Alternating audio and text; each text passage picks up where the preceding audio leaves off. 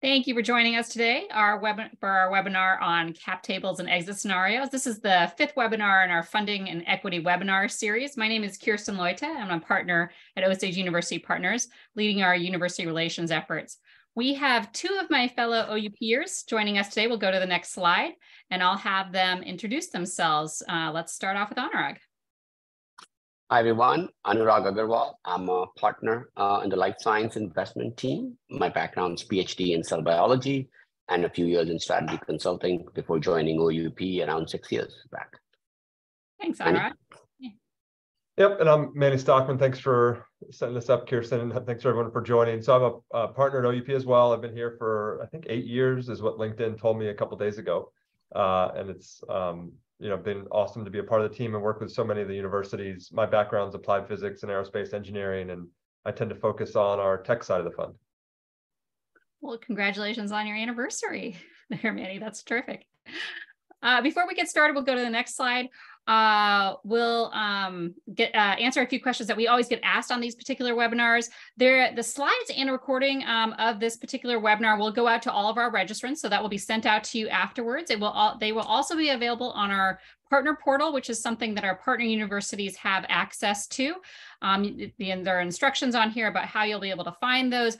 We also will have a recording of this on our YouTube channel as well. We do encourage questions throughout the webinar. Please use the Q&A tool in Zoom to submit your questions. Please don't use the chat function. That's harder for us to track the questions and respond to them. I will review those questions as they come in and ask them appropriately to our panelists as I'm able to. We did receive a number of questions beforehand, many of which will be answered during the slides of this webinar, and I'll ask some others along the way. Some of the questions that were asked actually are more appropriate for some of the other webinars we have. We'll follow up with you afterwards regarding that information. I do want to mention that we have some other webinars coming up. We're going to be taking a break in July from our webinars. We've been doing a lot of them lately, but we will restart in August with more webinars. We'll have the final webinar in our in this funding and equity webinar series. That's going to be on board and board seats. That'll be happening, I believe, I don't remember the exact date, but it is in August. And then we also have another webinar on our patient data licensing series. And that's going to be a case studies webinar that will also be happening in August. We'll follow up with everyone just to let them know the registration information for those particular webinars after the webinars, today's webinar as well. And we'll move on to the next slide. I just want to mention the Equalize program is coming up. The Equalize program, this is a program that we're focusing on women academic entrepreneurs and having them go through a 6-month mentorship. And that's been happening for the last 6 months now. And our culmination event is happening this Thursday, so 2 days from now. We are inviting people to join us for that, see these terrific pitchers pitch for their final time through this program. We will also be having a keynote speaker, Dr. Sangeeta Bhatia from MIT, and a terrific panel presentation as well about the getting funding in a challenging economic environment. So registration information is noted here, and I think Katie also just put that in the chat as well. So please feel free to join us for the Equalize program this coming Thursday. We'll move on to the next slide. Just want to give you a short intro to OUP. For those of you who do not know us, we're a venture fund that partners with academic institutions to invest in their startups, typically by exercising participation rights available through their licenses. As part of this relationship, the institutions share in our profits and receive programmatic support on tech transfer and academic startups, such as this webinar today. We're now on our 4th fund and have made investments in over 130 different companies in all areas of deep science. And many of those companies have had successful exits either through IPOs or merger and acquisition. And the next slide shows some of our portfolio companies and the breadth of areas that we invest in. If we can go to the next slide. We're always happy to talk with anyone about our model. So feel free to reach out to us if you have any questions about that. And then I'm going to pass it over to Manny. He's going to go over the agenda for today, where we're talking again about cap tables and exit scenarios for startup companies. So Manny, I'll pass it to you. Yeah, thanks, Kirsten. So I don't know if Anurag knows this, but we have big shoes to fill with this presentation because I think our highest viewed YouTube video is Bill Harrington's version of this presentation. So we've updated it. It's a new modern cap table discussion. I just want everyone to know. But really, we wanted to put it in a webinar so that it maybe has a better take-home value for you all. And hopefully we can eclipse Bill's view count. But really what we're going to go through today is what matters for investors and founders and anyone who owns equity in a startup. It's how much do you own in various exit scenarios, and also how much have you invested. And so we're going to run you through some of the views of cap tables and investing in companies and how equity gets diluted over time towards an exit. And so we're going to create a fictitious company called BioStar Therapeutics and run through a few fundraising scenarios, and also look at a few outcomes of exits, good and bad, and then run you through some of the quick math on what that means in terms of returns, both for investors but also the founders and the universities. And then we'll just kind of wrap up with a few takeaways. So just to kind of give you the intro, BioStar Therapeutics is a fast-moving university spin-out. This is a hypothetical company that I do not need to have very deep scientific background to do this webinar on today, but Anurag will fill in the gaps. But they are working towards a new therapeutic in the RAS for the RAS pathway. They've licensed in a new target from a university, and in that license, in this fictitious company, the university has been given a 5% equity upfront in the startup alongside the founders before any capital has gone in. And in the license, there also, surprise, surprise, happens to be a 10% participation right for the university's partner, Osage University Partners. And so this is the kind of general story we're going to work through multiple fundraising rounds in this discussion. And what you will see in some of these slides is a very, PowerPoint friendly form of a cap table. And what you all should be thinking about as a cap table is really just a ledger of ownership of how many shares you own in a company and how many someone owns in a company, and then how many shares are outstanding in that company. How many shares exist so that you can identify what percent of the startup is owned by the entity on the ledger. And there's various stages of investment, various units of shares, and various types of shares. There's preferred shares and common shares. There's also warrants and options. We're not going to go through all of these things in this discussion, but really just to orient everyone, this cap table that you see here is something you'll see through the presentation. And what we're calling out are founder shares. These are the researchers or entrepreneurs that are starting the company. The university's shares, which in BioStar and this company is, as I mentioned, a 5% ownership for the university. So the university starts with 50,000 shares and the founders have 950,000 shares. And then at some point in one of our rounds, we're also going to create an option pool. And as a reminder, option pools are what a startup uses to give equity options to potential employee or future employees and executive hires. And then as you move towards investment rounds, new entities come on the cap table. The Series A investors, the Series B investors, and OUP is what we'll model out. There's also occasionally in companies' fundraising trajectory, convertible notes that they raise, and we'll go through an example of that as well. And so generally think of this cap table as the record of how much you've purchased of a company and how many shares you own over time. Just going on the next slide. This is to orient you as to what we're going to go through. There's millions of permutations of investment trajectories for startups, but this is the trajectory of the company that we're going to work through today, where they raise a seed round in a convertible note. And then from there on, there's 3 scenarios we're going to create. There's a Series A, which is going to be an up round. That's their first round because the previous one was a convertible note. A Series B, which is another up round. And an up round, in your mind, you should be thinking of a valuation for the company that is higher than their previous rounds post money valuation. Generally, like when things are going well, everything's on this upward trajectory. And then the ultimate upward trajectory culmination is a good exit. So that's scenario 1. Scenario 2 is the situation where the company is on this high flying trajectory, but they have a weak exit. And so that weak exit is something that can be defined in many different ways, but generally this is an exit where the founders and even the investors are not happy with the outcome. The third scenario is one where the company raises that seed round convertible note. They raise a Series A round, but let's say it was 2021 and everything was on the up and up and valuations were through the roof. And now we're in the world we're in today, 2023, when fundraising is a bit harder and the company takes a down round. A down round is when the pre-money valuation of this Series B round, in this case, is lower than the post-money valuation of the Series A round. Really, it's about share price, but this is a simple way to think of it as pre-money and post-money. But despite that down round, the company actually still has a great exit. And so we're going to look at the difference in returns in those three scenarios, and I'll walk you through those today. So I'll pause there. Kirsten, are there any questions that have popped up that we should try and answer right now? Not yet. All right. Well, from here, I will pass the control to Anurag, who will walk you through some of the fundraisings that we're going to simulate.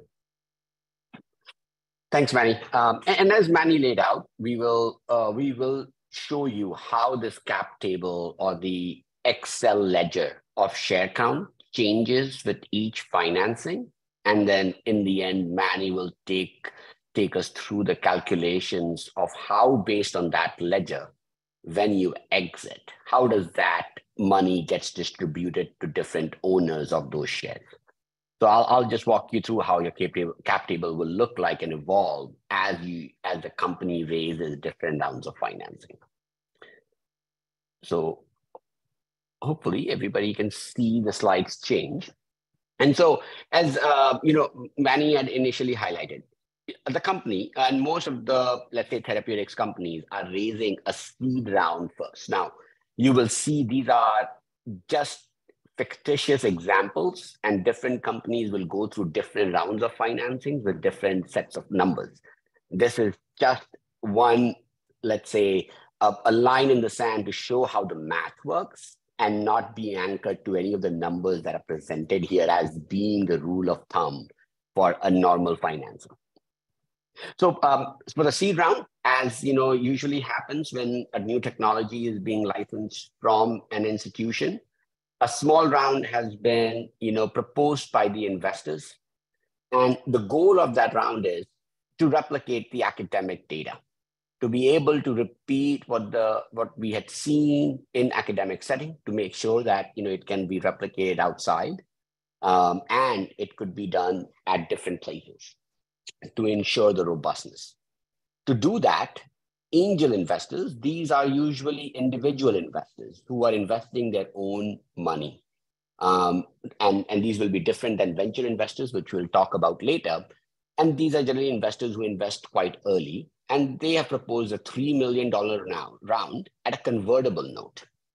And so what a convertible note is a vehicle, a way of investment where the investor doesn't have to put a value on the company, but the value of the company will be decided by a later round.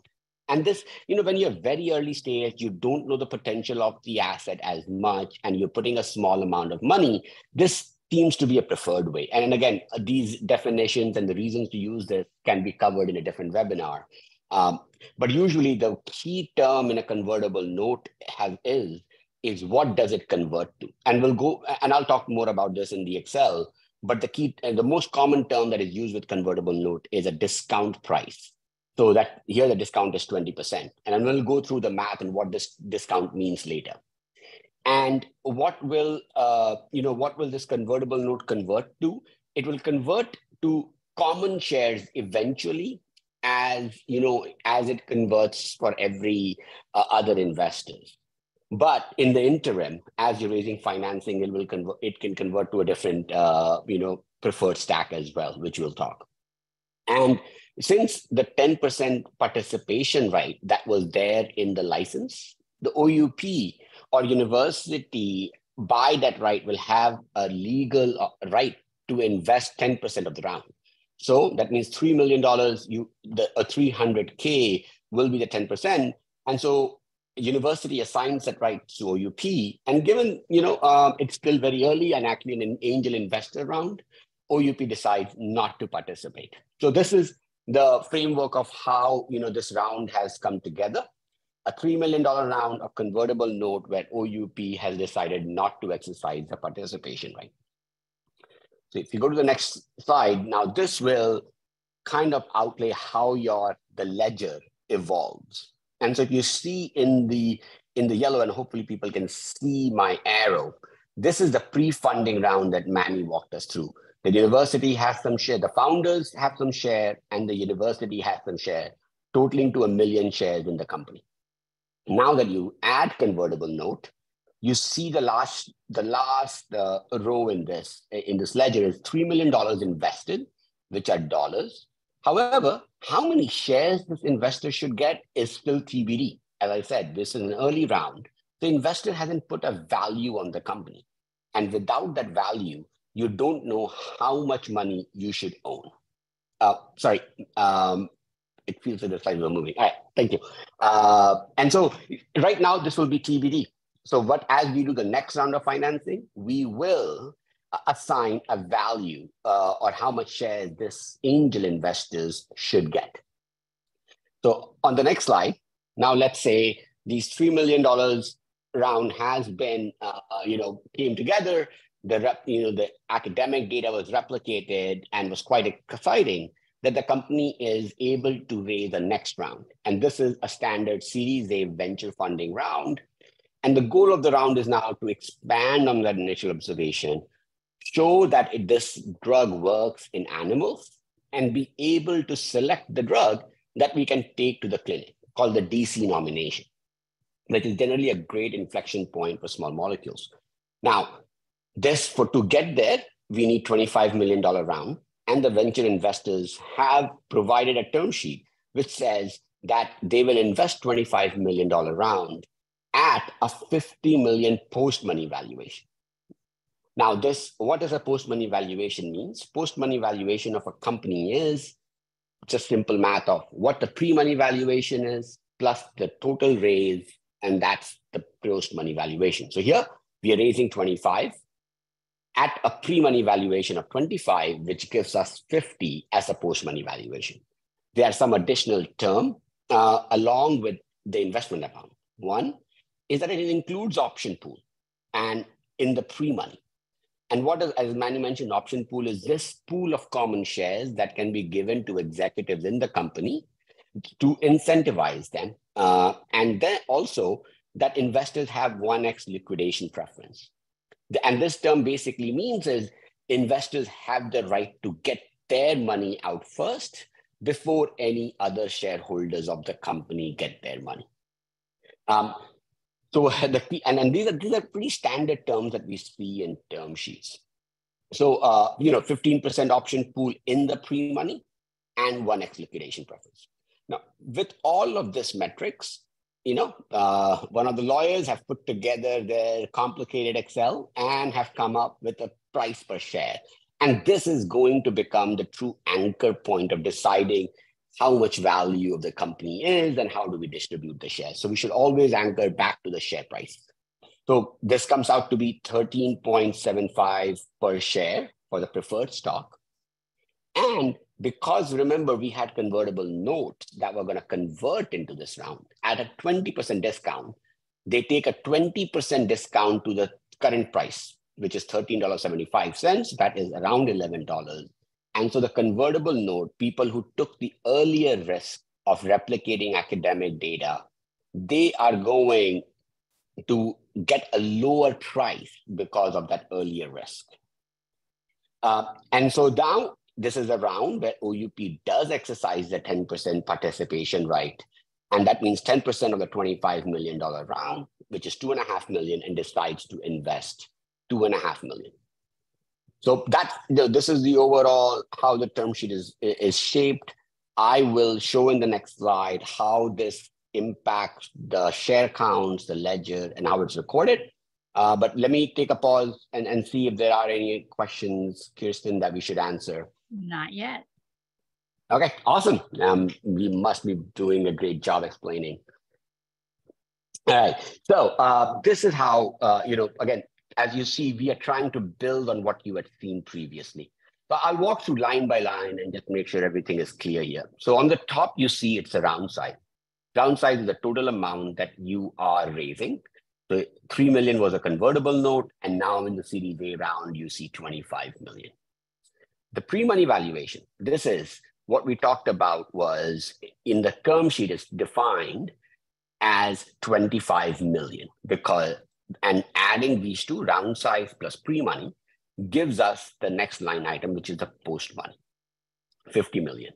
Now, and so given these terms, price per share that has been calculated is $13.75.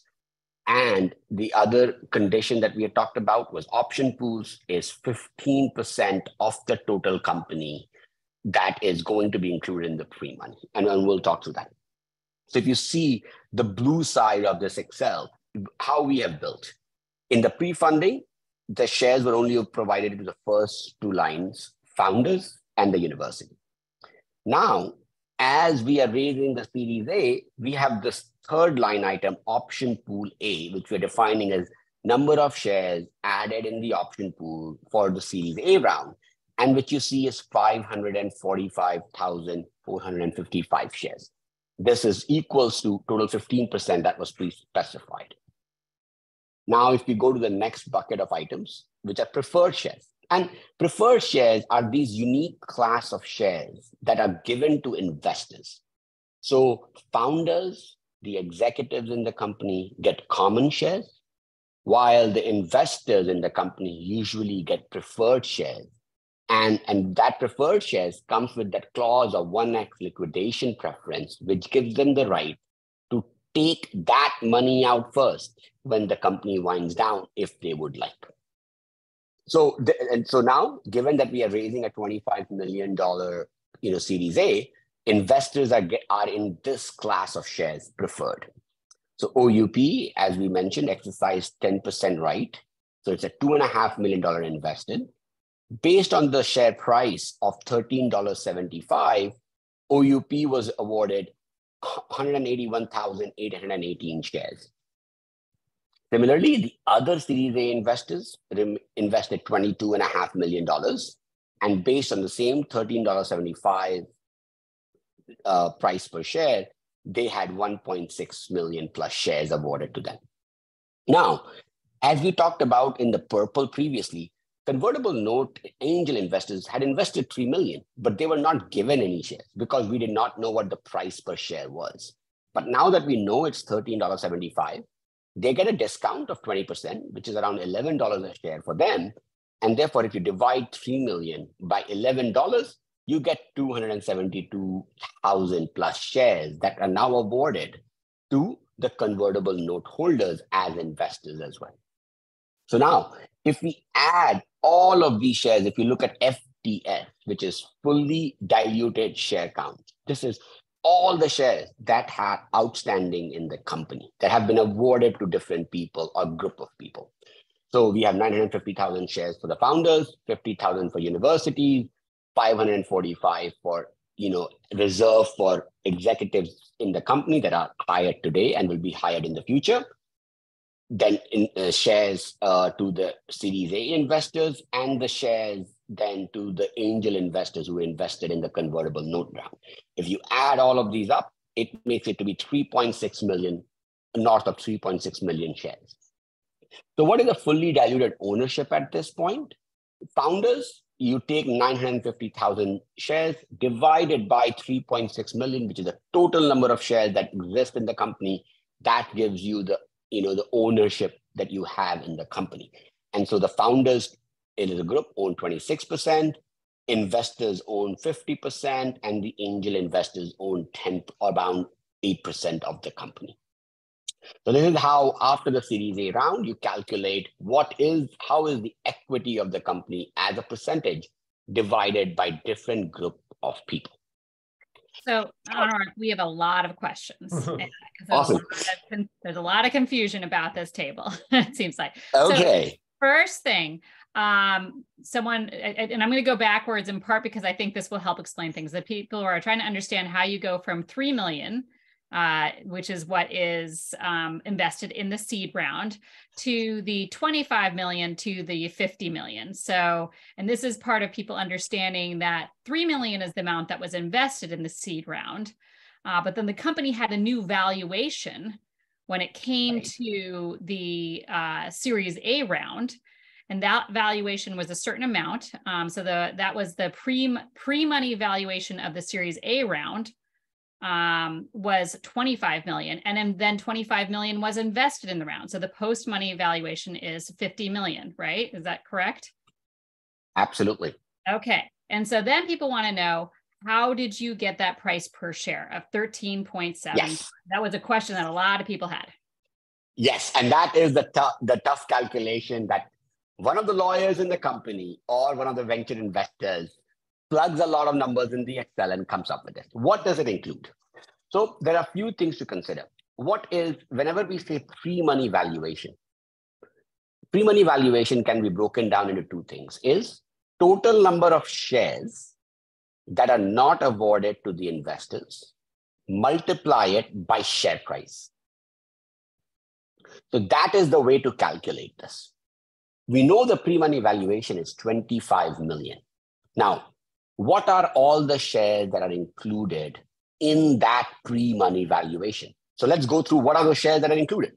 So those are all the shares that have been awarded before this round happened, which is 950,000 shares to the founders, 50,000 shares to the university, and whatever this angel investor shares that has not yet been calculated. So this is a little bit of trial and error method. And if somebody's building it in Excel, there is a great tool called GoalSeek, which we can go through in a separate webinar to figure out, because you have to play with the price of a share and to say, what will it account? What does it mean for the pre-money valuation? So this includes, if you combine all of these shares, these are included in the pre-money. There is one more piece that is included in the pre-money that was defined in the term sheet. The term sheet said that there should be an option pool of 15% that is included in the pre-money. So if you look at the third row under the common shares, option pool A, 545,455 shares. These shares are also included in the pre-money. So now let's add all together what are the shares in the pre-money is 950,000 founders, university 50,000, 545,000 plus shares in option pool, and 272,000 plus shares from the angel investors. This is the total number of shares that are included in the pre-money. When you multiply them by the share price, you get the pre-money valuation, which has been defined as 25 million. So now you play with these numbers till you get that 25 million, and that's what sets the share price. Can I add one thing, Anurag? I think yes. This is like something that, despite Anurag and I having always done cap tables now for several years, like you always uncover new things when you do this. But a key thing to think about is the way the venture investors wrote that term sheet. It was, we want to invest $25 million at a $50 million post, 25 million new dollars at a 50 million post.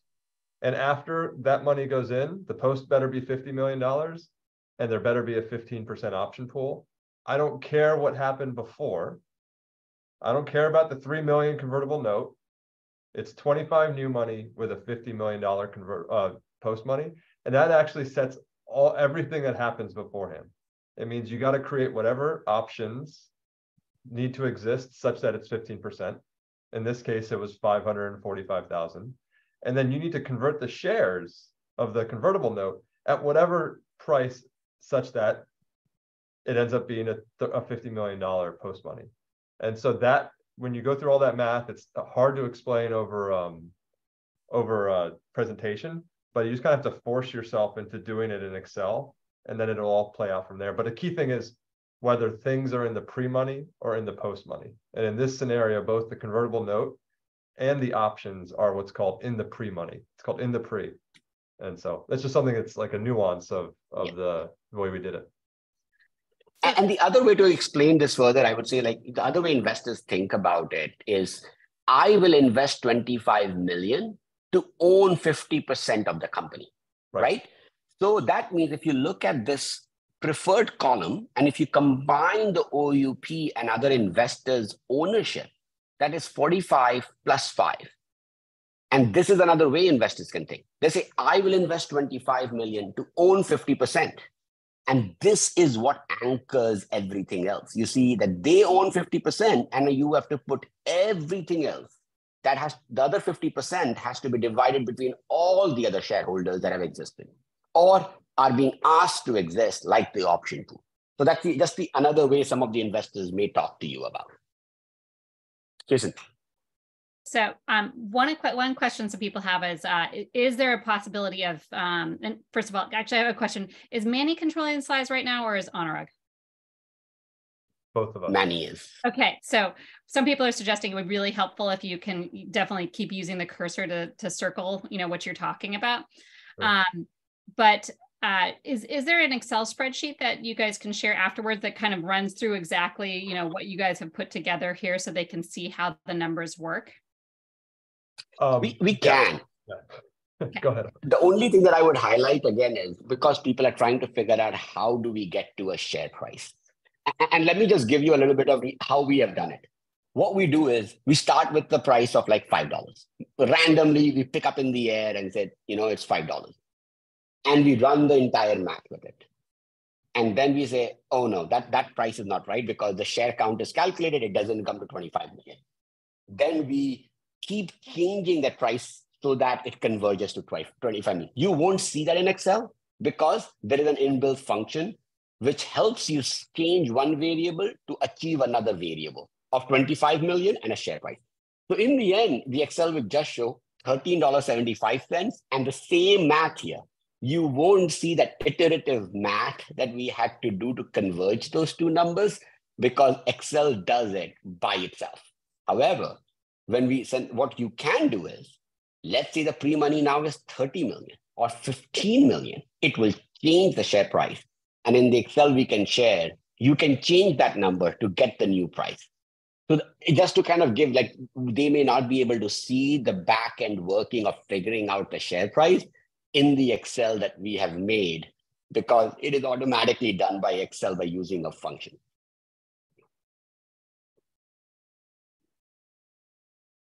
All right, we have a lot of other questions. So let me, and I don't know if you can see the questions yourselves right now. Yeah, I'm scrolling through them. Now I can. What if the founders want to participate in the Series A? Do they get additional shares? The answer is really, yes. Yeah, yes, absolutely. And we sometimes like to see our entrepreneurs and founders put their own skin in the game. And so that can be good to see. Doesn't happen all that often though. Right. Let me add one caveat to it. Anurag, can I just clarify? Yeah. I feel like some of this is that I'm guessing that some people have not watched our valuations webinar and they're not understanding what pre-money valuation and post-money valuation mean exactly. So could we talk about what pre-money valuation is and what goes into a pre-money valuation and what post-money valuation is? Okay, I will answer it the opposite because it'll break down the problem easily. Okay. Post-money valuation is pre-money valuation plus total raise. So in here, the post-money is 50 and we are raising 25 million. So the pre-money valuation then becomes is 50 million minus 25 million, which is 25 million. So basically, round size of 25 million plus the pre-money of 25 million gives you the post-money valuation of 50 million. Post-money valuation is defined as all the shares in the company after this round, all the shares, option pools, founders, investors, everything that we have now added or was present, multiplied by the share price. So if I look at 50 million, that means it is here, 3.636364 million shares when multiplied by the share price of $13.75, gives us 50 million post money. These are all the shares that exist in the company. Now, what is pre-money? Pre-money is similarly all the shares outside the shares that have been offered for the raise, multiplied by the share price. So let's look at what is the shares that were given for the investors. This round investors only. So this is the Series A investors and OUP. They have been awarded combined these two shares, right? 181,000 plus 1.6 million shares. This is the total number of shares that was given for the raise. So if you multiply these by $13.75, you will get the round size, 25 million. Now, all the other shares, 950,000 to the founders, 50,000 to universities, 545,000 for the option pool, and 272,000 to the previous investors. If you add all of these up, multiply them by $13.75, you'll get the pre-money of 25 million. And so when you add this up, you add up all the shares and you multiply them by $13.75, you get 50 million, which is the post money. That was a good explanation, Anurag. Thank you. And it went through I think all the numbers once again, just understanding that these are the outstanding shares that came from the previous rounds, what people are then purchasing for this particular round, and therefore the total number of shares for the now post-money valuation of this particular company. We know that this is not something that is incredibly obvious to people the first time they go through this. So it will help them perhaps to watch this a couple of times to understand that. We're happy to keep answering questions about this. And I think that we may follow up with some people afterwards, but we probably do need to move on to the subsequent slides, unless there's something else in here that you see that we should be answering right now. The only thing that I would say, maybe one more map to connect everything. You know, if you look at how do we get to what investors own, and what investors own is they invest 25 million at the post of 50 million. If you divide 25 million divided by 50 million, that is 50%, right? So that means they should own 50% of the company. And this is how you check your math. If you look at all the shares that have been awarded to the Series A investors, which is OUP and other, you add them up and they account for 50% of the total shares.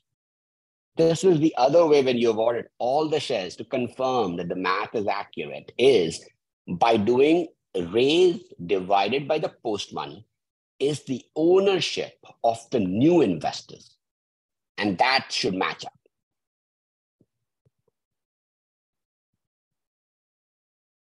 And sorry, I said that I was talking about the conversion amount, but I meant the total of amount of shares when we were talking about it earlier. So there's 3.6 million at this point between the rounds. So yes. I apologize that I was not looking at the right number there. But so anyways, is there anything else on this particular slide? And I think there are some other questions. I'm going to keep going through them, but I think there are more questions. Yeah, and then again, as you go through them, they may become relevant later on and we can cover them because this is going to be difficult. And what I would recommend everybody is to start building this in Excel by themselves and change the numbers here. Let's raise 20 million on 20 million and see how the numbers shape up and does your math hold up? Because till you make it yourself, it will be hard to understand. And to be honest, all of us have to build multiple of them in multiple scenarios to finally be able to now do it in a much easier manner. So this is something that you have to do it yourself to be able to understand how the math flows. But it is all there. All the pieces are there in this.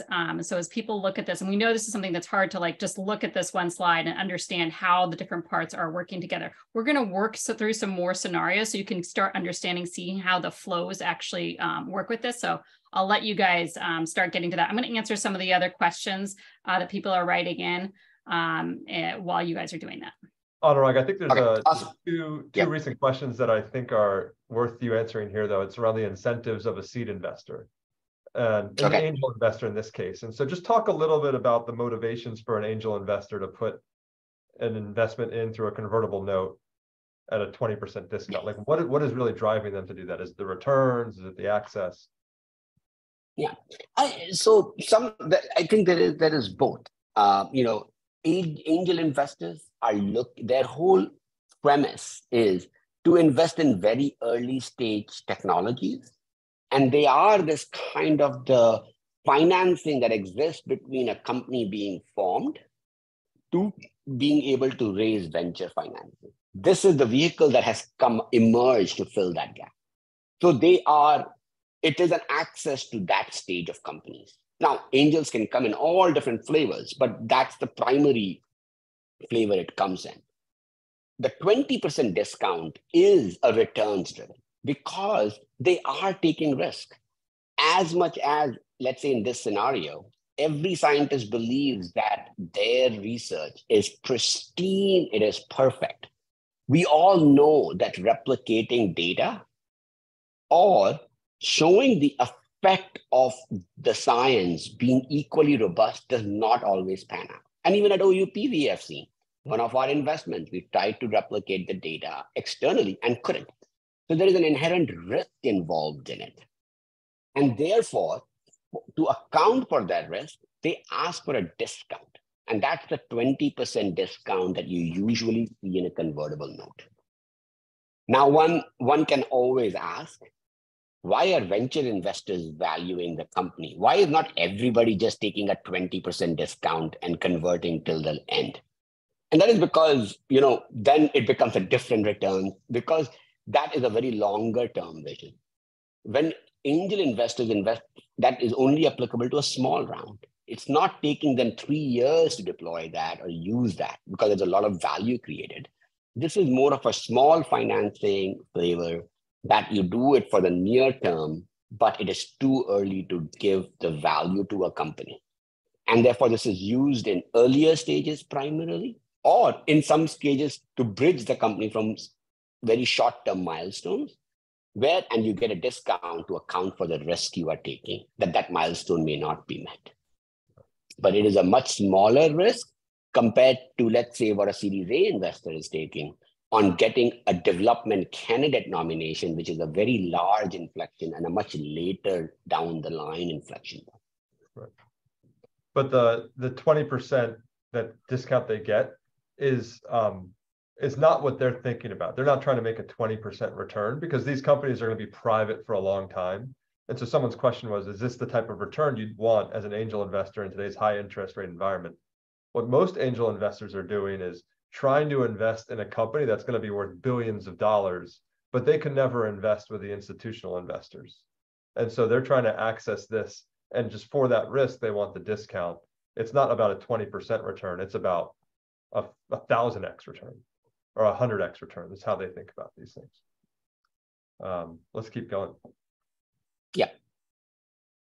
Okay, so again, now we'll go through the next round of financing, and which will layer very similar math on top of the previous math. So hopefully doing it repetitively will help make things a little bit more clearer. So now let's say the BioStar Therapeutics has nominated a development candidate and is now looking to raise money to get it into the clinic and show that it works in the patient. So that's what the Series B round is for. And to do that, the Series B investors have given them a term sheet that tells them that they will invest $50 million round at $150 million post-money valuation. As we had talked previously, what is the other way investors are thinking about? If you divide 50 by 150, it is 33%. So what investors are thinking is, I will invest 50 million to own 33% of the company.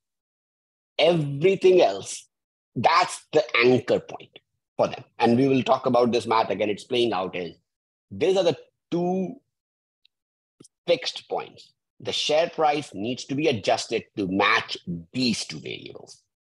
So what are some of the similar other terms that we saw in the Series A term sheet was?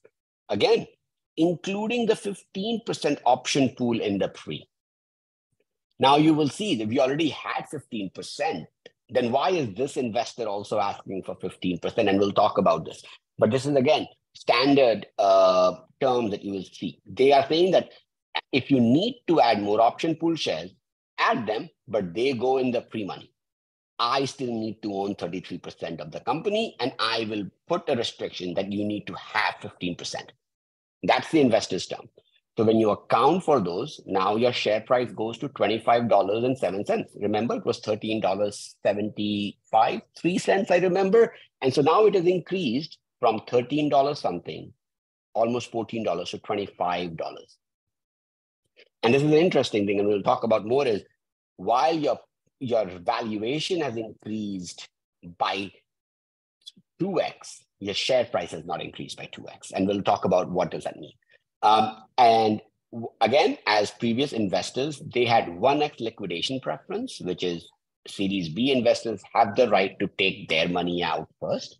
And Series B investors are senior to Series A investors. That means when the payout happens, Series B gets faced first, then the Series A. And remember, Series A is senior to common because preferred is senior to common. So Series A then gets the money before the money goes to common shareholders. The Series A did not have to say that because there was no other preferred investors before them. Now the Series B is looking, I have Series A preferred shares before. So how do I sit with them? Sometimes you'll see Series B will say, I am at the same level as Series A. So when the payout happens, both of us get paid at the same time. Sometimes here what they're saying is, no, we are investing later. We are senior. We will get the money first. And if there is money left, then the other shareholders get it. And this scenario will be walked through how it impacts people when Manny goes through different exit scenarios. And so again, 10% participation right kicks in, but OUP already had invested in the Series A round and owned 5% of the company. So the decision now is like, can we exercise the 10% right or use our investor right of an existing investor and invest pro rata, which is investing as much as you own of the company. So if we own certain amount, we invest that certain amount. So here, OUP maintains pro rata and invests 2.9 million. And we'll talk about this is basically doing of the, pro rata of our raise here, which we'll again talk about in the next slide. And one comment before you go, or as you go to the next slide, Anurag, is can you keep circling as you're talking about certain numbers? Would you mind using your cursor to just follow that? Thank you. Yes, sorry, I keep doing that sometimes and not at the other times. So I will. And if I'm not doing it, please let me know. We have gone here. All right. So now again, go back. Yes, thank you. So now here again, we are building the Excel, right? We had the yellow before the pre-funding. The purple came for the angel funding. The blue came for the Series A. And now this round of funding, and this will be the Series B in the green. So again, on the top, you see the round size. It goes to 50 million. Remember, in the term sheet, what we had said was 150 million of post money. So this was specified.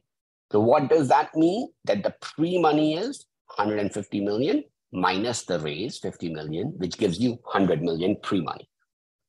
Now, based on these three, the share price now calculated is $25. Now, one thing that I'd mentioned we will talk about is, if you look at when you talk about a step up, there are two ways to think of it. Most people think is my last round post money was 50 million. Means after the investment, I was valued at 50 million. Now, before the investors put the money in, now I'm valued at 100 million. That's my pre-money valuation before I took the investment. So that means I have increased the value by 2x, 100 million divided by 50 million. I was at 50 million. Now somebody's investing in me at 100 million. So I'm twice as valuable. However, when you look at the share price, it went from $14 to $25. it did not go up by 2x, but it went by a slightly less than 2x. And there is a reason for that. And that reason is this option pool.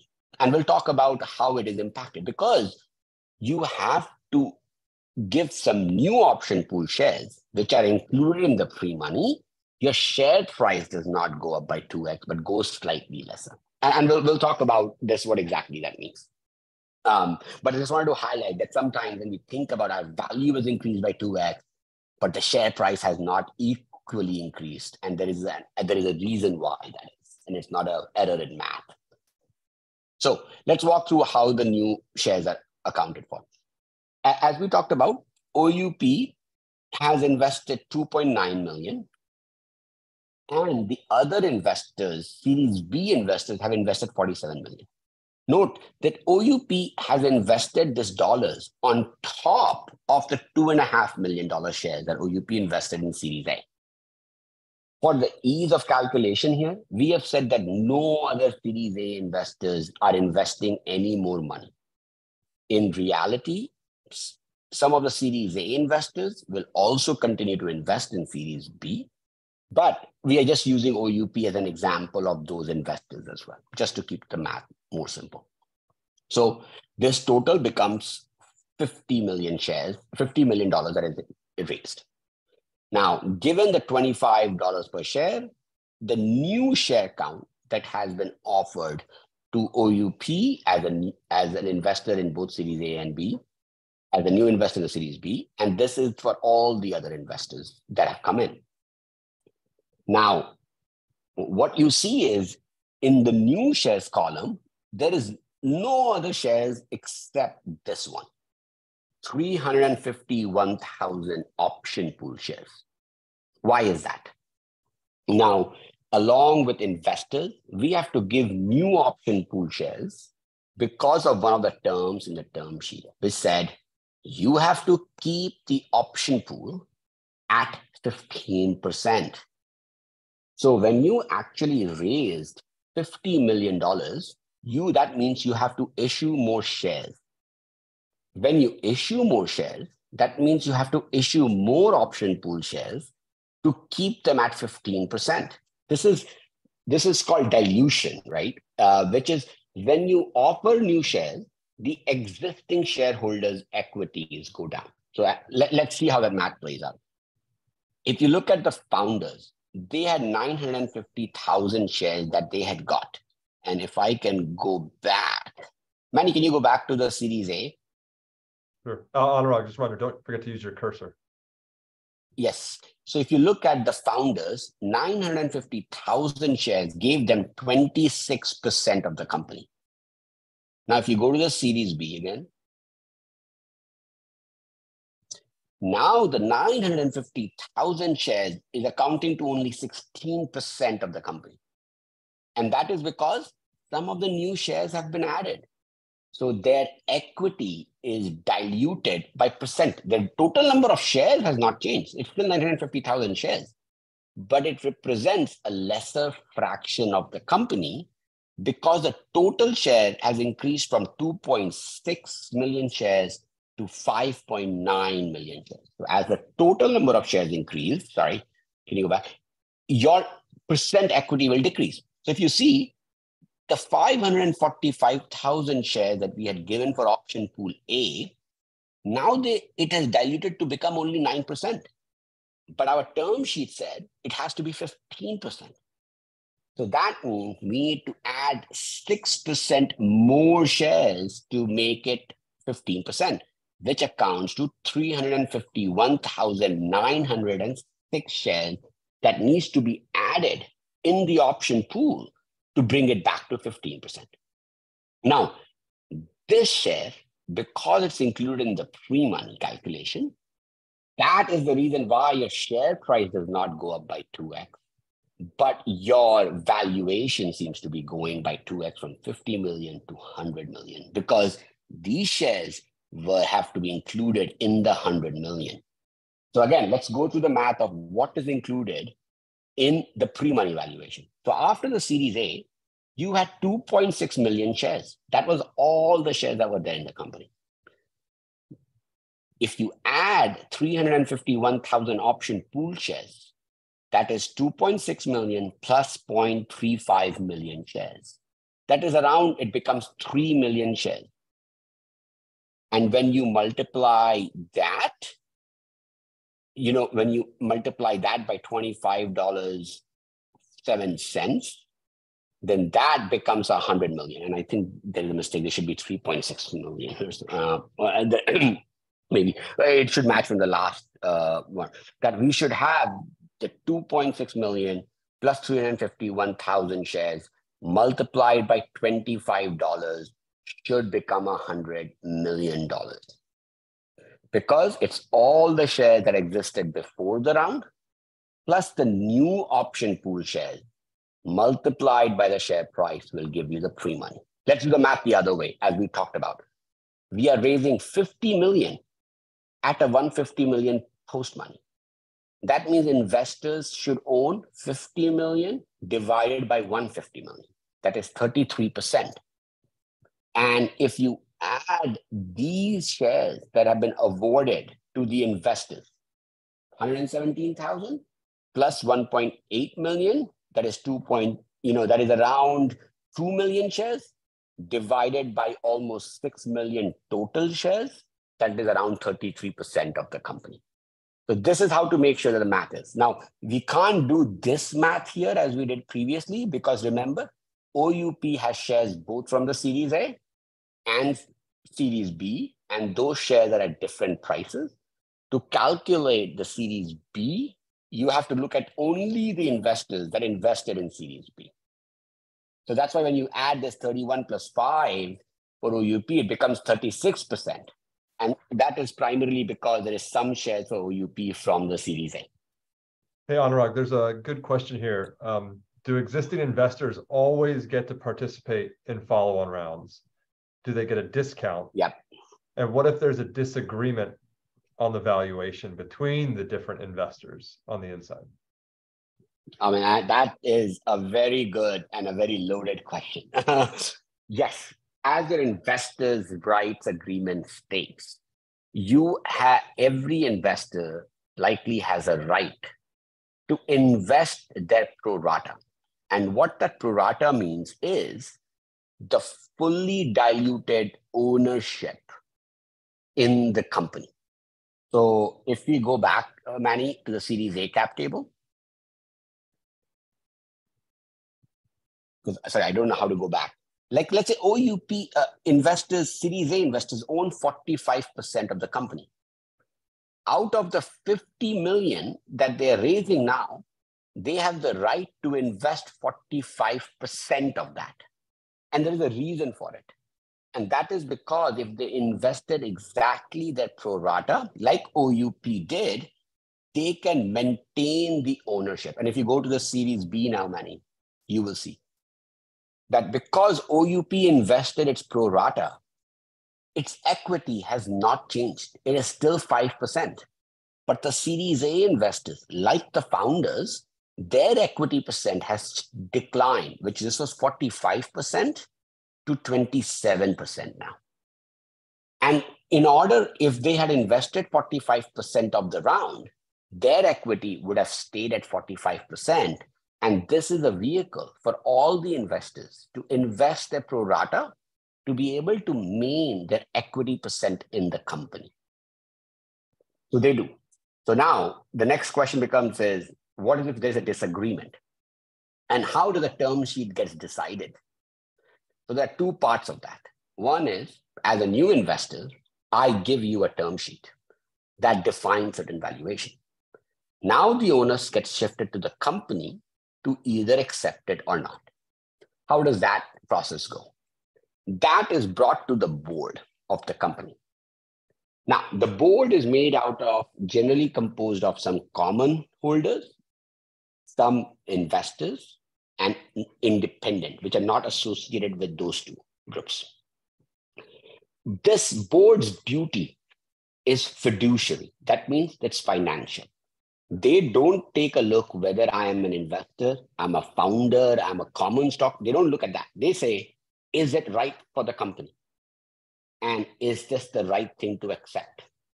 as experienced people in the industry, let's say all of them say, you know what, this seems right. And one of the biggest questions in their mind is, do I have any other options? And when you have another option, then you can compare. If you don't have any other option, then that's all you have. And then the company is faced with two options. I don't raise money, or I raise the money at this valuation. And then most likely the answer becomes clear. When you can't raise money, you can move forward. So that now, but there's a next level question in it. The board in the end, that's the first level of board decision. The next level of board decision is the company says, my board approves that this deal is the right deal to do. Then the voting goes to the shareholders. That means founders can vote to say, I agree or disagree with the deals because they have common stock. The executives in the companies can vote whether they want the deal or not. And the investors who have invested, who have preferred shares, will vote. And each vote is equal to one share. Then they look at it, and in the corporate documents, there is a decision saying, if 30% of the company votes, or if the preferred investors vote, you have to take that decision. And these are financial, these are corporate documents that are inside it. In most cases, there has been like, oh, if 50% of the company votes, you have to take it. And preferred shareholders have 50%. They have put the threshold there. So that means that the preferred shareholders say yes, then you can go and accept that deal even if other shareholders may say no. So it's like how we work in our elections. You have to collect enough votes in your favor. And if they're above a threshold that is set in the corporate document, then it goes through, even though some voters may say this is not a good deal to accept. I hope that answers the question in a little bit more detailed manner. Is that so? And Kirsten, I don't know if you're going through the questions and any other questions. There are a lot of questions still. I'm trying to answer some of them just by typing in, because I do want us to get to the exit examples in the remaining 27 minutes that we have left. So someone asked, does the board change every round, and who gets to elect the board?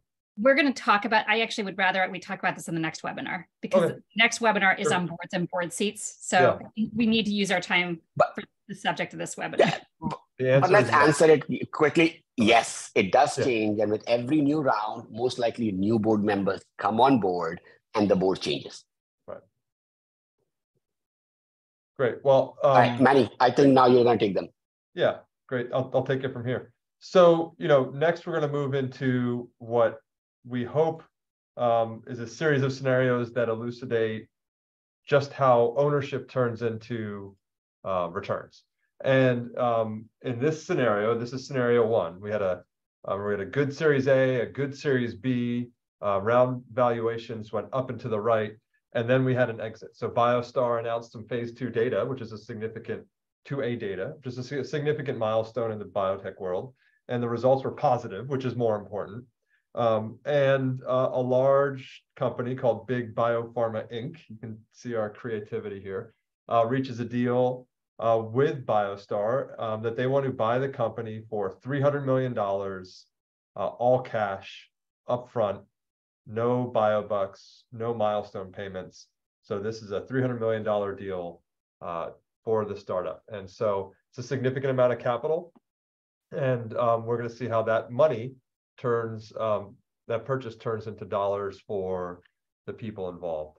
So in that last cap table that Anurag showed you, this is the exact ownership percentages from that. So I'm not going to review that with you here. This is the fully diluted percentage parts. And they all sum up to 100. And in any exit scenario, there's a number of terms that are provided to preferred investors, the venture investors that invested in the Series A and the Series B, that help them decide, they give them the privilege of deciding whether they want to convert their ownership to common, which would align them with all the founders and option holders and the university, or if they want to use some of their preferred rights, which generally in most scenarios is that you can get your money out first. And I'm not going to get into the nuances of participating preferred, non-participating preferred. But for this company, it was a 1x non-participating preferred share for the venture investors. And the Series B investors were senior to the Series A investors. And those really come into play when companies have acquisition values that are around the total dollar size that they raised. But in this case that we're showing you here, the $300 million is much larger than the $78 million that were invested into the company. And so in general, in these situations, investors are turning their ownership into common shares, and their value, the amount that they receive in the purchase, is pretty simply just the fully diluted percentage times the total acquisition value. And so in this case, OUP owned 5% of the company, and that returned $15 million to OUP, which created a 2.8x return for OUP. Similarly, for the Series A investors, 3.6, and Series B investors, 2.0. And so there's just two things to point out here. The Series A investors, who invested at a lower valuation than the Series B investors, but the Series A investors did not put any capital into the Series B, had a better overall return than the Series B investors, because the Series B investors invested at 150 post, and the Series A investors invested at a 50 post. OUP saw a slightly worse return than the Series A investors because we participated in the Series B. So we participated in both rounds, which is fine. We were able to deploy more capital, create a larger overall return. These are the things that venture investors think about. And this is just sort of a way for you to see the differences between the different rounds that you can invest in. The seed investors who invested in the convertible note had the best return of all the groups involved. And that's because they invested early with a 20% discount. And so their 4.6x is roughly 20% better than 3.6x. That's kind of how that math plays out. I'd say overall, from the venture perspective, these returns, are not anything to write home about. They're good. It's not what venture's in the business of doing. We're looking for 5 to 15x type returns, but it's fine. It's great. And I think these are the things that we're used to seeing every so often. Sometimes there's zeros, as we'll go through. And in this situation, the great story is the university made money, the founders made money, and the people that were employees of the company also made money. The return multiple in these scenarios is infinite, except for if you consider the cost of sweat labor in the denominator. But generally, I think in this situation, the founders are happy and most of the investors are happy as well. All right, so I think that is a reasonable walkthrough of this success story. Let me know if there's any questions. Just interrupt me, Anurag and Kirsten. No questions yet on that. Now we have this situation popping up, which is, if you remember scenario 2, which is what if the company has things that don't go well? What if their clinical trial fails and the company must wind down? And this is what we're calling scenario 2, which was a good Series A, a good Series B, but a weak exit or a bad exit. And in this situation, what probably happened in our hypothetical BioStar situation, the company had phase 2A data, but instead of being good, it was negative. Maybe they had some tox or some data that just wasn't as expected. And but they still have 2 new molecules against the same target that show some promise. However, it's really hard to get over the negative results. And so investors, are looking for any reason to say no. And instead of raising that Series C round, they have no options. No venture investor wanted to invest, and that occurs. And that's happening a lot more nowadays in 2023. As some of you all may be aware, just the markets are tough. The thresholds are getting higher for investments to get done. And so BioStar had to go out to see if they could be purchased because they had no other way of going forward. And big biopharma company decided to buy them for $60 million in cash for the remaining assets. So not a $300 million exit. I mean, they had negative data, but still some meaningful dollars. $60 million is no small amount of capital. And in this situation, a lot of people that are viewing what happened from the outside say, oh, people must have made a lot of money here. And the reality is this is not a good outcome, right? As I mentioned, $60 million, roughly akin to or less than the 78 million that the company has raised. And so in these situations, the venture investors, the Series A investors, the Series B investors who have preferred shares take advantage of the terms that are in almost all venture deals, which is their liquidation preference. And so what happens in this payout waterfall is the venture investors get their money first. And then whatever's left goes to the holders of common or options. And in this situation, if you remember the terms of the round, the Series B investors were actually senior to the Series A investors. So senior to the Series A investors means the Series B investors actually get their, not just their money before the founders and the university and the option holders, but they get it before the Series A investors.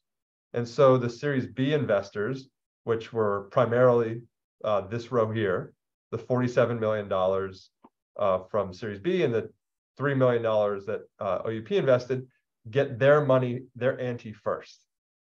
And then what's left of that roughly $50 million from the $60 million exit is $10 million.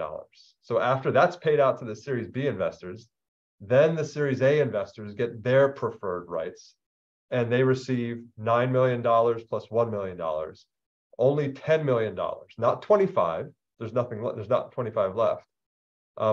But then what's left after the Series A investors receive their capital is $0.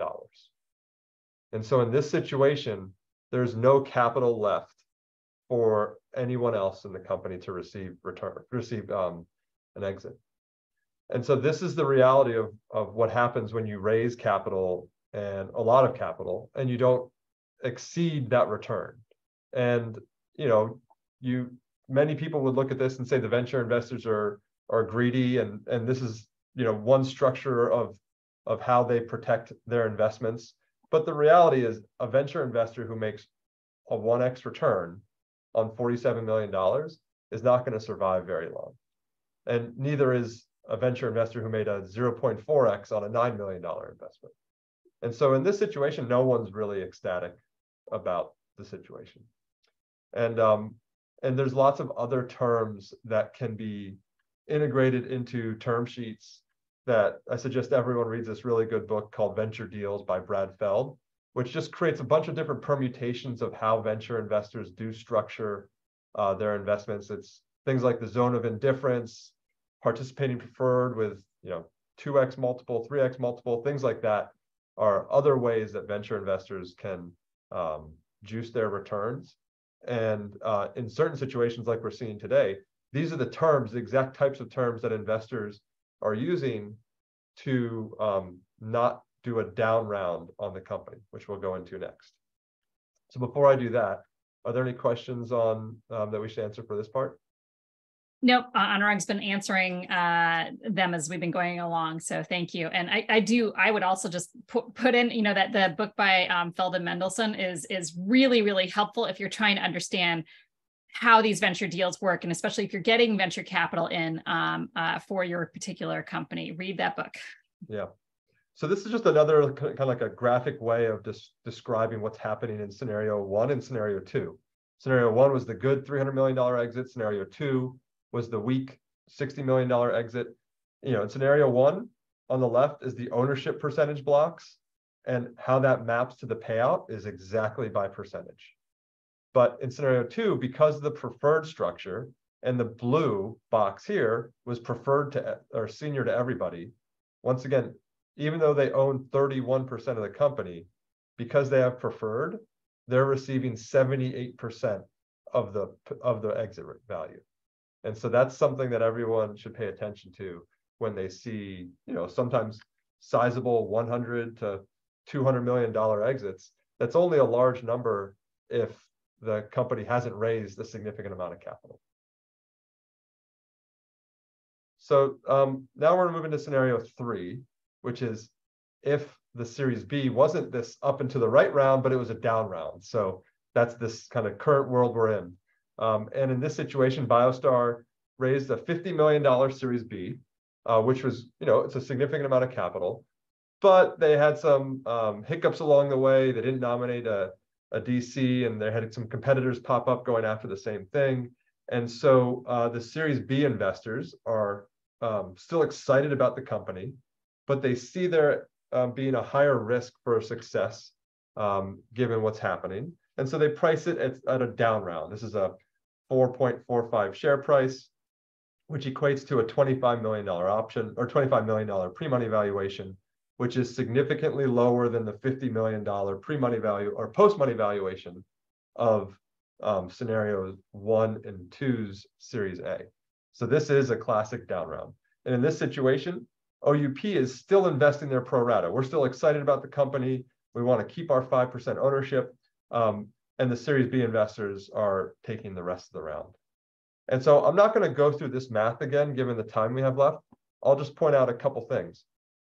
What you'll notice is, as before, OUP, given that they're investing their pro rata, still has a 5% ownership, even though the valuation of the round is a down round. If you invest your pro rata in a company, your ownership percentage never changes. The Series B investors, however, for the same amount of investment, the same $50 million, they bought a lot more of the company because the post-money valuation is $75 million, not 150. So generally speaking, as Anurag described before, the Series B investors were buying 33% of the company in scenario 1 and 2. Now they're buying 63% of the company. The last nuance, which is what happens with the Series A investors here. The Series A investors are seeing massive dilution. So they're going from what used to be a 27% ownership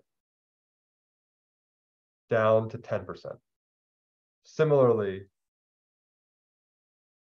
the founders and the university are receiving a significant dilution too. But in the way we've depicted it here, it's akin to what the Series A investors are receiving as well. In reality, in down rounds, you actually have anti-dilution shares, which the preferred investors in the Series A would receive, but it's really in the weeds. It's nuanced, but it is significant because it provides kind of shares back to the Series A investors such that they're compensated for investing at in the previous round at a price that ended up being higher than what the next round was at. And so, when you look at how this math plays out, it's painful. But the reality is the company's still on a trajectory for possible success. They raised $50 million. And the next round that we'll look at is what happens when they're acquired for $300 million. So it's still the same company it always was. It's just they had to deal with a tough venture market, and they had to sell more of their company in the Series B than they did in scenario 1. And in this case, the company was acquired for $300 million. The reward for the founders was still significant, but it was a lot of dilution that they had to suffer. And the overall return for all of the common and option holders was less than it was from scenario 1, the other upside case. However, like a few things are happening here. So unlike in scenario 1, which was always up and to the right, in this scenario 3, the Series B investors make the best return.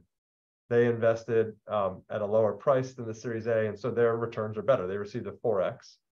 And the Series A investors have the worst return at 1.3x.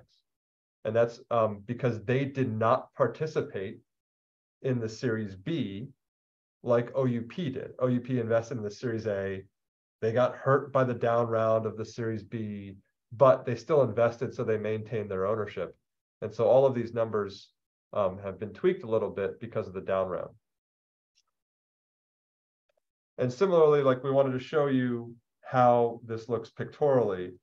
In both situations for scenario 1 and scenario 3, there was a large enough exit that everyone converted to common, and basically your exit value, your returns were comparable, were directly in line with the percentage of the company that you owned. But because the Series B investors had been able to invest at such a low price, they did receive a much higher percentage or much higher return than the Series B investors of scenario one.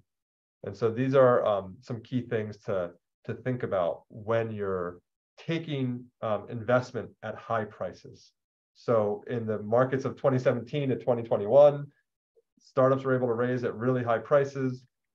And that next round that they raised, if it's a down round, it does hurt their ownership, especially when you take into account some of the anti-dilution clauses that exist for preferred investors.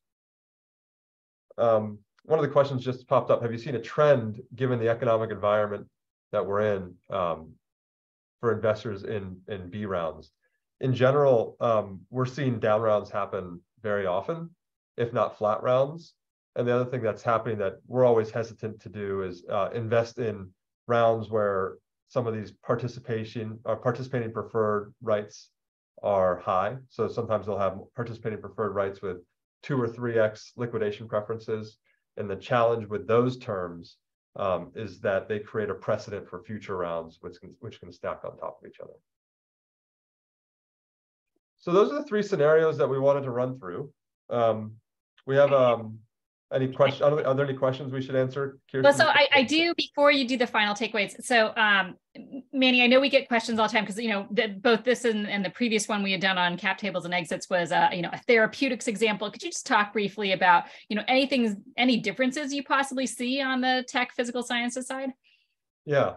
You know, on the tech side of the house, we oftentimes are seeing companies, first off, that are able to raise, generally speaking, smaller nuggets of capital, but still get to value and get to various value inflection points, whether it's prototypes or revenue.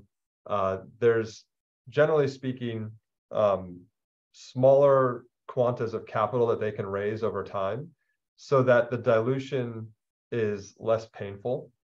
There's also, I'd say, an aspect of tech financings, which the valuations are just generally have been higher. Like there's just, investors are buying less of these companies. And that's just a trend that's always existed. Those are some of the key things I think about in these companies. The other thing I'd say is oftentimes in the tech world, when you do have down rounds, because you can sometimes, you know, make your capital stretch longer because you're not, you know, working with CROs and building clinical trials. Down rounds are a little less painful because your quanta of capital can be sliced up a little bit. You can say, okay, let me take, instead of taking 30 at a $10 million valuation, let me take 10 on 10 so that I can just get through this financing storm, or maybe just get another, you know, 2 million in ARR and then go out and raise again. So those are just some of the differences we see.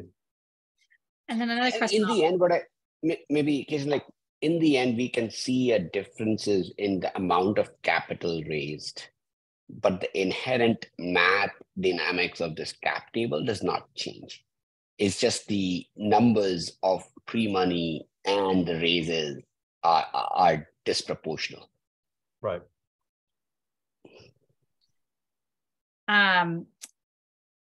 What best practices do you advise to an early stage or pre-formation company about having a clean cap table? As an venture investor, what are the advantages of having that clean cap table? Manny, do you want to start? Yeah, it's the hard part is first of all, it's very advantageous. So have a clean cap table. The hard part is defining what's not a clean cap table, and certain things I think about that are challenging are when you have owners, line item equity holders who are not adding value to the company at all. And this goes both for venture investors and founders and you know, hires that ended up not being valuable. And so on the founder side, always think about vesting so that if someone's not performing, you can you know, they're not necessarily going to be receiving those shares. And the other is with venture investors, just be really careful about who you bring onto the cap table. Not everyone is as a venture investor is going to be able to deliver as much value as a key employee, but it's worth finding out what you're getting. And so I always encourage startups to talk to the portfolio companies of the venture investors they're bringing on their cap table. The last thing I'll say is be careful of taking too many convertible notes. We've seen companies raise a $3 million convertible note, then a $6 million convertible note, then a $7 million convertible note on top of that.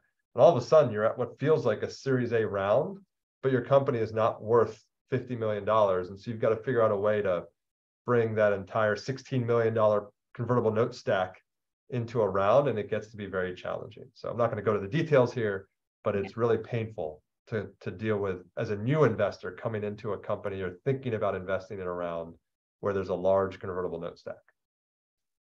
The other thing, like legally, remember that each share, even convertible note or option pool, these are converted to common, and these are one vote to a decision making.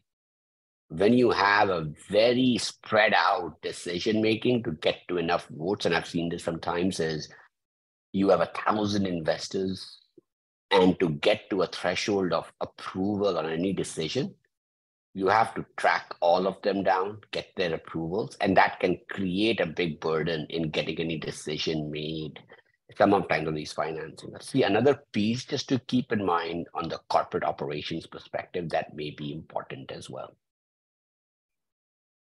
I'm going to have you, Manny, move to the final takeaways and then go to our, we have, our contact information after this slide. It is really, we understand this is an incredibly complex topic, and we're happy to talk with people more about this. So please feel free to write to us afterwards if you continue to have questions on this. We do have this other video that you can watch on it. We actually have a couple of other ones that you can to help you understand how cap tables work and what that means for the waterfall at the end. So Manny, go ahead. Sorry. Yeah, I'll just wrap up by saying, I think the main thing for any investor, any founder, any university that's on a cap table is that you will get diluted over time. And that's just the nature of taking venture dollars. You can't go to a bank and get a $10 million loan when it's just two founders. And that's the purpose of venture. That's why we exist. And so the reality is you're going to have to take on dilution. And the way you can limit that dilution, how impactful it is on your ownership, is to build as much value as you can with the X dollars you raise. So if you raise $5 million and you only turn that into $5 million of incremental value on top of your last post money, that's not very significant. Or so I'd say, it's just not, you haven't added value. What you really want to do is take a $5 million raise and turn it into $20 million of new value that's represented by what your next round of investors set your valuation at. And so that's really the key to controlling dilution. In this case for BioStar Therapeutics, data readouts are the key measures of inflection. How strong those readouts are is probably the most significant parameter. In the tech world, it's oftentimes revenue or hitting actual commercial product stage. Things like that are what investors judge alongside the team and the markets you're in to help increase valuation. And I think that valuation that you receive over time, as I mentioned, is what impacts the dilution and the long-term payout of the company. Taking a down round can be painful, but it doesn't necessarily mean you won't make any money. Really, what you need to do is take the round. Oftentimes, startups say, like, the market will decide the valuation, and that's often where how we set valuations. And for our startups that we invest in and others, that's kind of all I had for this. Anurag, any key thoughts you have before we wrap up? No, I think this is one format. You will see every flavor. And to be honest, if you're unsure, run the math with some of the lawyers. They do this for day in, day out. The corporate lawyers build this, ask questions. As a founder, this is not something that investors expect you to know and be very familiar with. So as when we form companies, we are always happy to walk through a math to the founders to show them how things change in good scenarios and bad. And so please feel free to ask questions. This is something that we live and breathe, but we understand that this is new for the founders and universities. And so nothing is, out of the scope of asking. Great, thank you both. We can move to the last slide just so that people can see our contact information. We do have a couple of outstanding questions. We suggest you follow up with us directly to ask those, or you can send it as we send out the copies of the slides and the recording of this webinar. You can ask the questions at that point and we will follow up with you then. We want to thank you so much for being with us for so long today and listening to us go through these different scenarios. We know that the terms are interesting and some of those were defined in previous webinars, so you may want to go back and watch some of those. I want to thank our audience for being here. Please do fill out that survey for us to help us explore future topics that we would potentially look at. Let us know how this went today and what else would be useful onto this. I want to thank Manny and Anurag for doing such an excellent job of walking through with us today. I'd also like to thank Harry Wan and Nabil Ullah on our team, who did most of the work behind actually these slides. So thank you both so much for putting this all together. And again, we really appreciated all of you being here today. Please feel free to follow up with us. As we said, this is not the easiest topic, and some of it just takes a few times understanding how the math works to get through. So thank you very much.